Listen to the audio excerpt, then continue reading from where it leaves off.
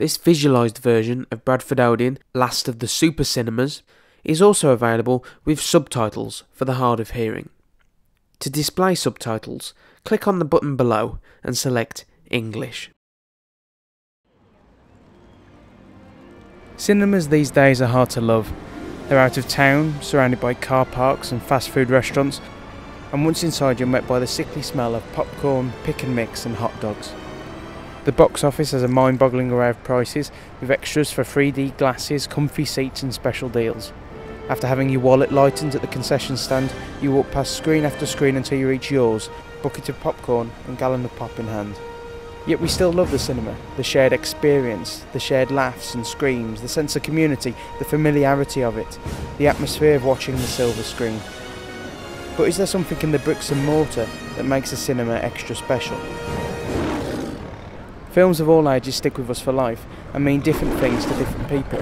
Your first trip to the cinema, first X-rated film, first date. From kids' films from the 30s to digital animation of the 90s, from The Creature of the Black Lagoon to the slashers of 80s horror, they all played out in the Odeon and brought the community closer together. The Odeon began its life as the New Victoria in 1930, a vast theatre with capacity for over 3,000 to watch shows, performers and pictures on the talking screen. Andrew Bolt is a local historian with particular knowledge of the local man who designed the iconic building.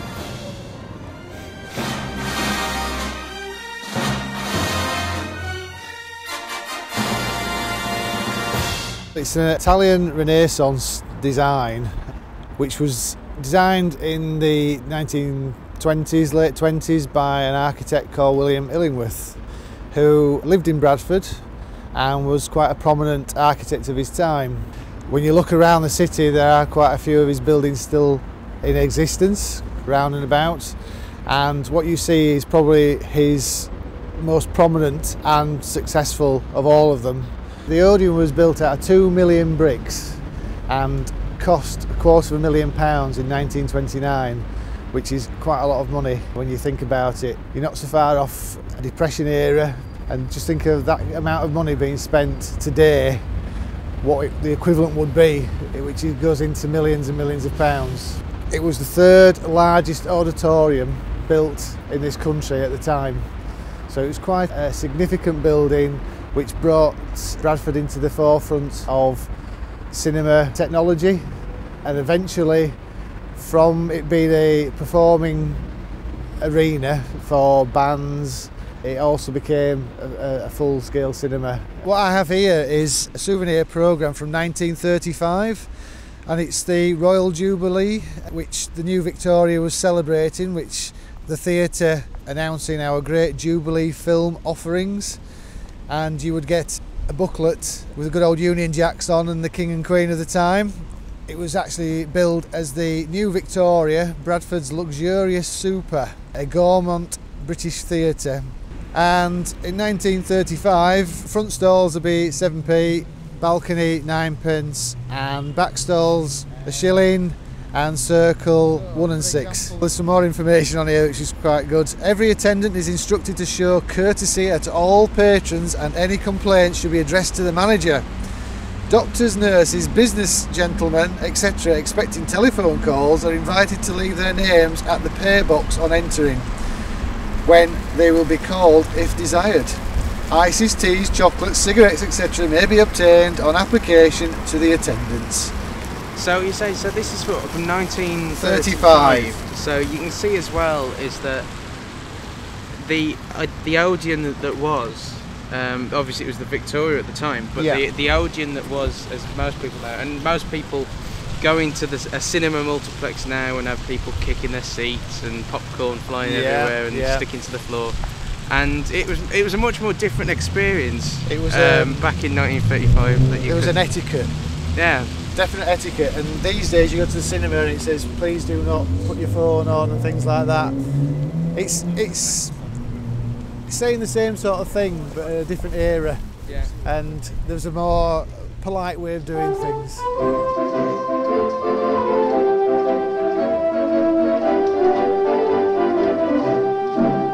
The Juniors Club at the Gaumont was where many Bradfordians were introduced to cinema. Each week there would be a number of films, as well as the club song played on the Wurlitzer organ. I went to Clayton Heights Methodist Church to chat about some of their early memories of the Gaumont.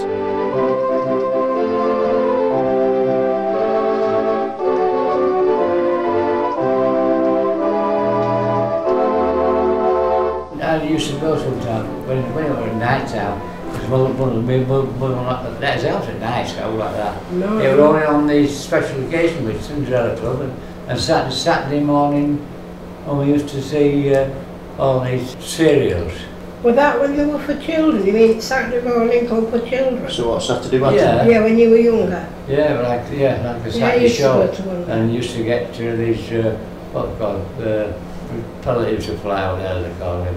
Superman. Superman. And there used to be Superman and Supergirl and all that. They used to all show them kind of, and there used to be serial then, and it'd be all getting killed and all that, and all of somebody to finish and continue next Saturday and all that. But you wait till that next Saturday. Yeah, you wait till that next Saturday, a bit like TV is now. A trip to the cinema was quite an outing.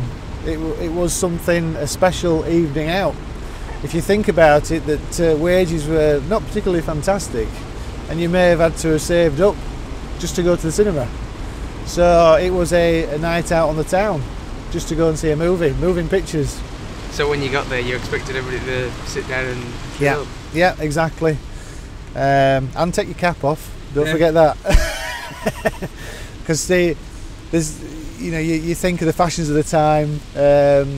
You would dress up. You'd go out for the evening. You'd put your fine clothes on. Christmas time, they used to cut up New Vic and give them a show with organ and all that, and a sing song, and then there'd be on screen there'd be a Mickey Mouse show and all that. And coming out in foyer, everybody got a gift. As part of the Lord Mayor's fund during the war, the Odeon was one of a collection of cinemas that was selected for people to go and see films as like a Christmas gift. So it was a Yuletide present to all Bradford serving men and women for a particular weekend at the Christmas time.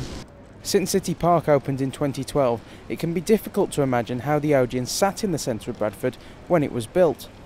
Bradford in the 30s was a very different place, and this in part influenced the building's design. A lot of the photographs, you get quite a good view of the Alhambra and how the New Victoria fits in with the rest of the arrangement, because a lot of people don't realise that when the New Victoria was built, it was on a street called Brewery Street, and it's on the site of an old brewery. Now the New Victoria Square was opposite, and this was actually sandwiched in between the Odeon and New Victoria Square.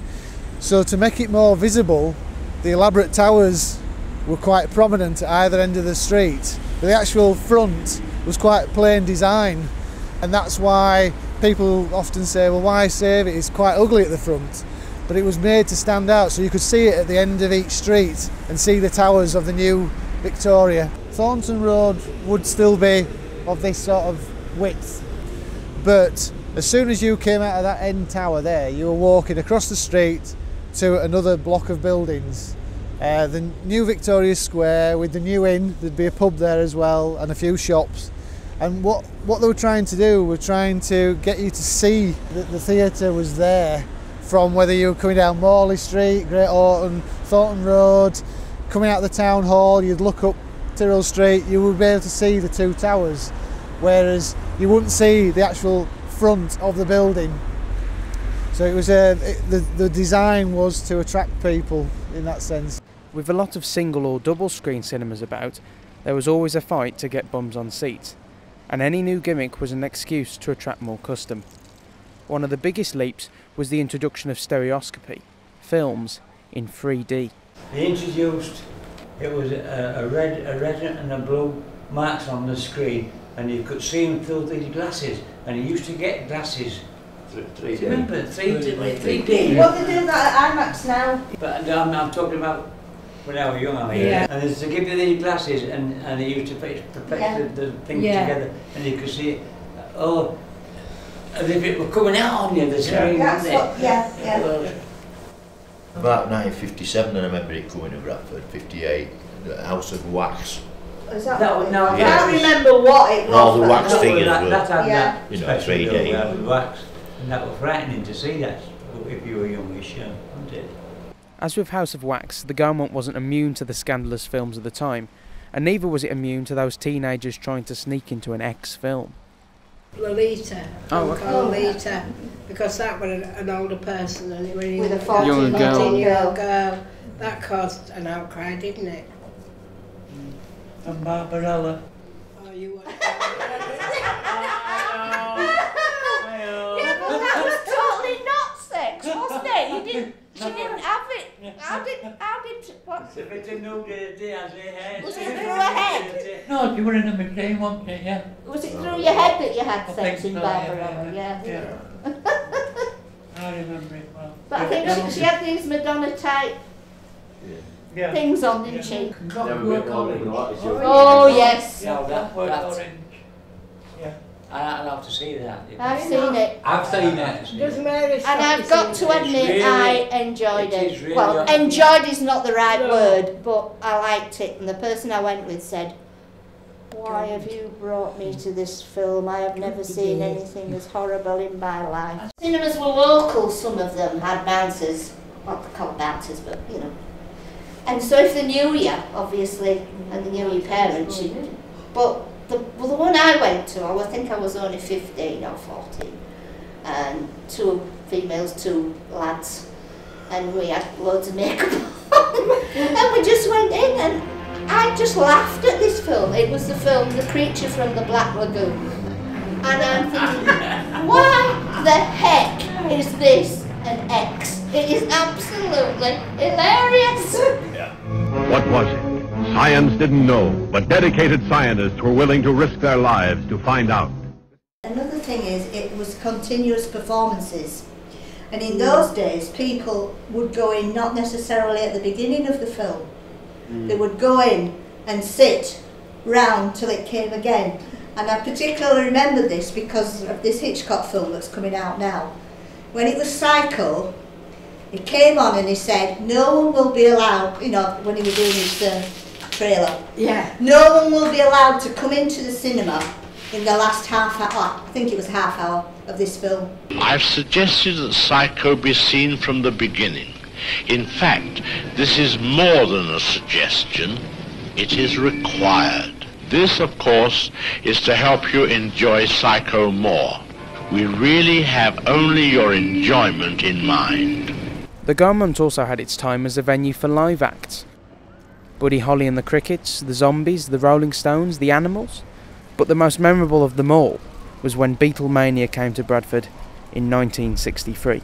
Close your eyes and I'll kiss you. Tomorrow I'll miss you. Remember, I'll always be true.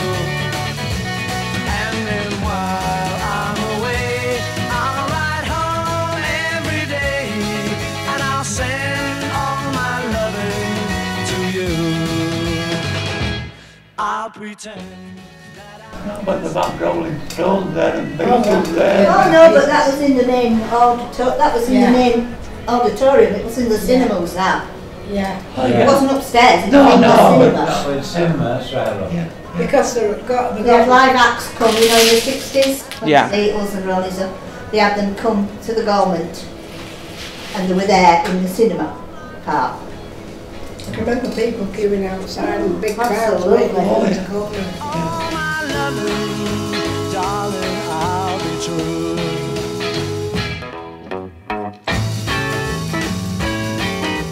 We're at the back of the Odeon now, and what you can see there is up at the top where the roofing is and down, that's basically where the stage is.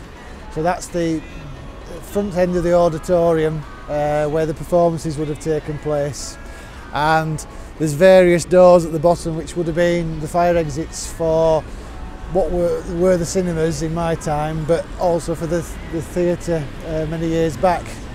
I remember when we did the Great Hug a few years ago, a lot of people had written on the doors the different stars that had obviously used these doors because they would have been like the stage entrances. So I remember that the Beatles played here twice in 1963, so they would have come through one of those doors, and that is another poignant thing for people that are trying to save this, that it's not just a building, it's part of music history. Well, that'll be the day when you say goodbye. Yes, that'll be the day when you make me cry. You say you're gonna leave, you know it's a lie, 'cause that'll be the day when I die. Well, Whether you're a fan or not, you cannot turn your nose away from saying, you know, Buddy Holly, the Beatles. These people came and did these performances here, so it's actually part of their back catalogue. You're not just looking at the ugly backside of the building, it has also significance that it's a tradesman's entrance, but there's some heck of a tradesman been in there. the day when I die.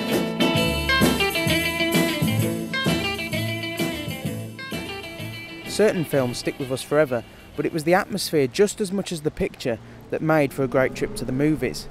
And if you wanted a great atmosphere, there was no place like home. A lot younger, you used to enjoy films that didn't matter what they were, you know, something you could sing to, something you could join in with, you know, similar to a pantomime, but as a film, and that's what you could remember the songs, and you used to sing them afterwards, you know. Everybody could remember it and then just really enjoy the sound of music. Yeah, I was just about to say that. I mean, everybody enjoyed it. I haven't heard anybody that said it was an awful film. Sound of music. Yeah. I would say it's a woman's film myself, but it was very, very popular. Very, very popular. Everybody was waiting for it, weren't they? Is it well, they're still going well. Oh, I like waiting. Why are they still going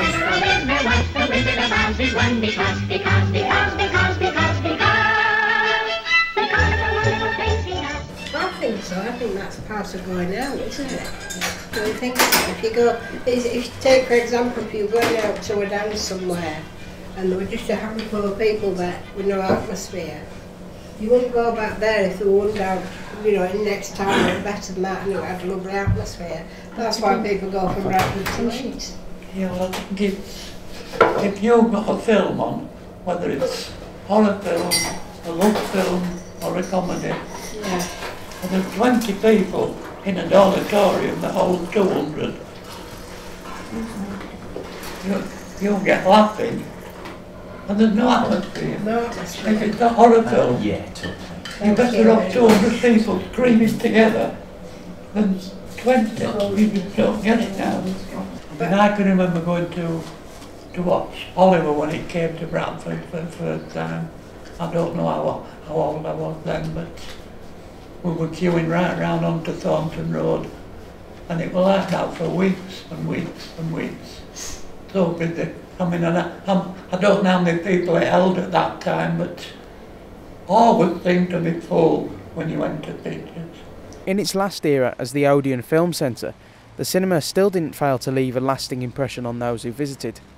Back to Andrew Bolt. My first encounter with the Odeon was in 1977, and we stood literally at the bottom of Thornton Road at the side of the Odeon now, where I would have been stood with my dad queuing to see the first Star Wars.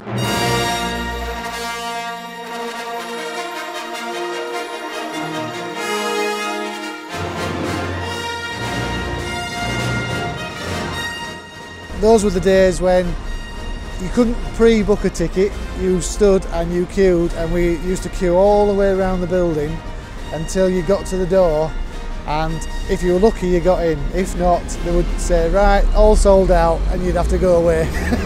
Did you make it in? We made it in, yes. And were you a fan? Yes, the unique part of going to see Star Wars here was that as the lights went down, they had a glitter ball that came on that lit up the entire auditorium, and then Darth Vader started heavy breathing. Well, I gather it was Darth Vader. Could have been somebody 2 rows behind, and we wouldn't have known. And yeah, it was that moment that triggers something magic, and that's why you remember it. And that's what holds something dear to this building for me, which starts you off on that progressive, let's do something about saving it.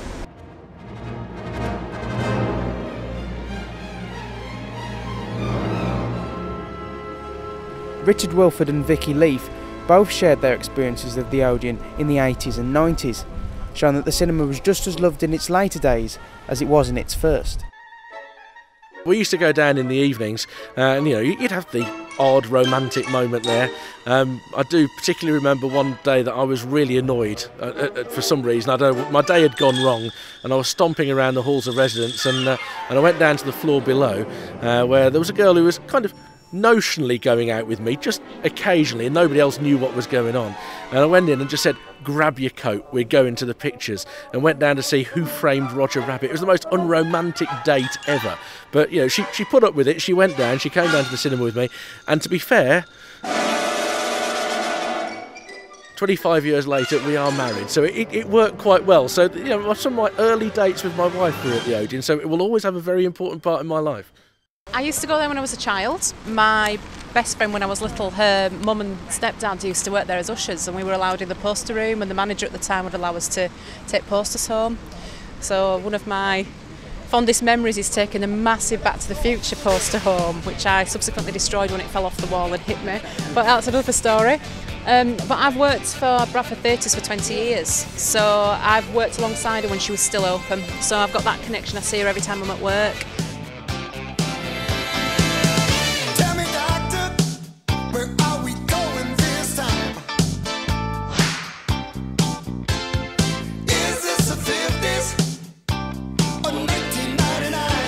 We've lost so much of Bradford, and I see her as the heart of Bradford.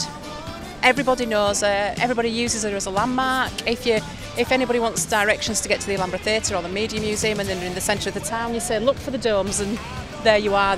You're in the culture quarter basically. I know it's not officially known as that, but she's absolutely amazing, and she's one of the last remaining super cinemas in the UK, and to actually try and do anything with her other than actually restore her is just absolute madness. With a UNESCO City of Film, we should embrace that. We should grasp it with both hands and fight for her. And to watch the decline from when I've been walking through the city centre, driving past, actually being at work at the fantastic Alhambra. You see the Alhambra, you see that the Alhambra was saved in the 80s from demolition, and you just think, why can't we do the same for that beautiful building? I don't mind, but you better promise me I'll be back in time. Gotta get back in time. The Odeon was a key part of the social life of most students at the time. We're talking sort of late 80s, early 90s. And my first year at university, I had a mate in the same hall of residence, and we used to go every Friday afternoon. Neither of us had lectures on a Friday afternoon. And we were, at times, just about the only people that would be there. So we'd go to, say, Buster or Big, which were two of the big films I remember in our first term there. And we'd go into the main screen, which was enormous. I mean, we're talking the sort of size that you never see anymore with these multi-screen cinemas.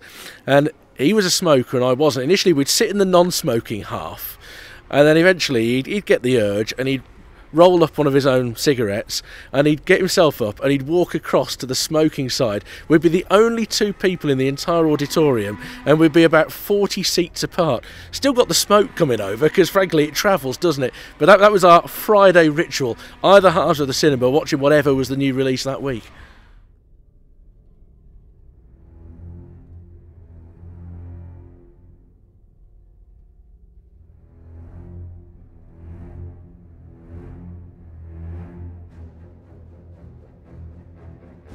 The Odeon had clung on well. Multiplex cinemas were well established as we entered the new millennium, and with the sharks circling, the owners buckled and decided to close the Odeon 2 months shy of 70 years on from the grand opening of the new Victoria. Even though it had 3 screens, the Odeon was under increasing pressure to offer more choice to its patrons. Plans in the early 90s to turn the Odeon into a 7-screen cinema had fallen through, and with nothing on the horizon, the owners were forced to admit, we're going to need a bigger cinema.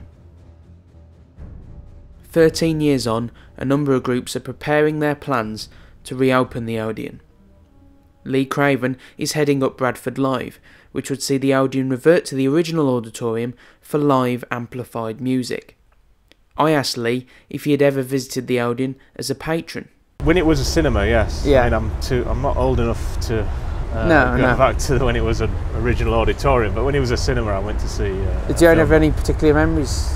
Just its size, even as a cinema, it was huge.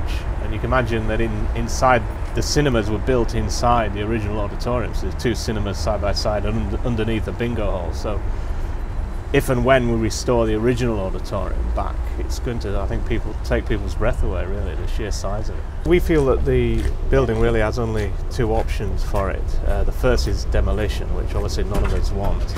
And the second, though, is to try and take it back to what it originally was, which was a huge auditorium designed for 3,500 people seated and up to 4,000 with stalls standing.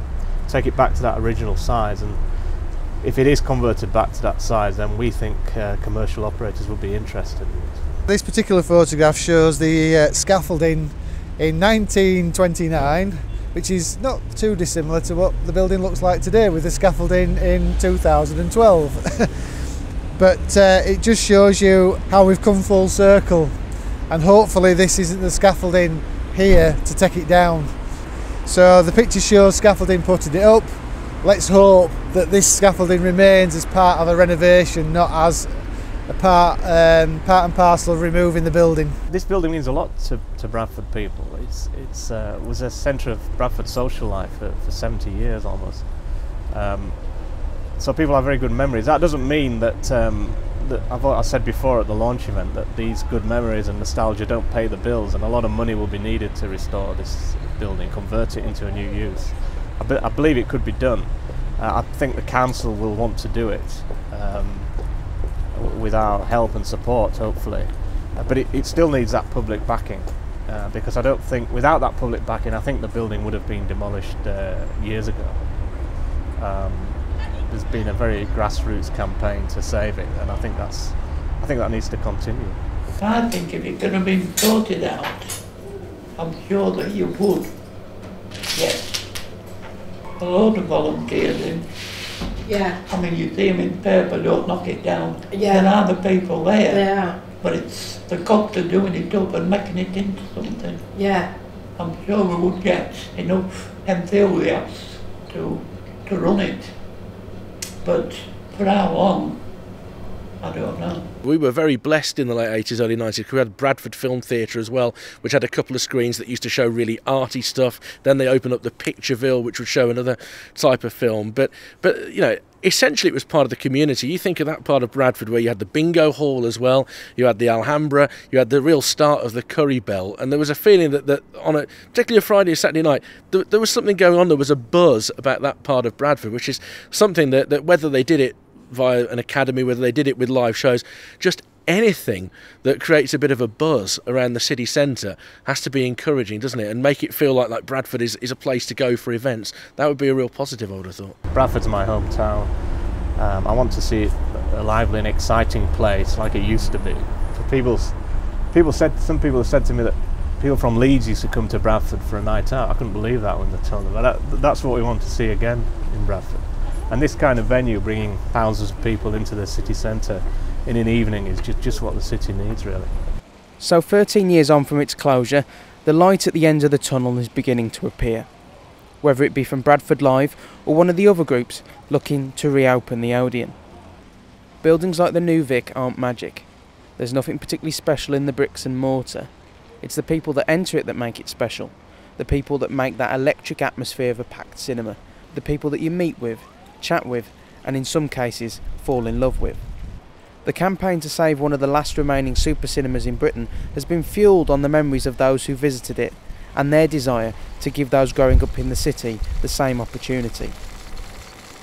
13 long years has taken its toll on those campaigning and the building itself, but at last the next instalment of the Bradford Odeon may be coming soon to a city near you.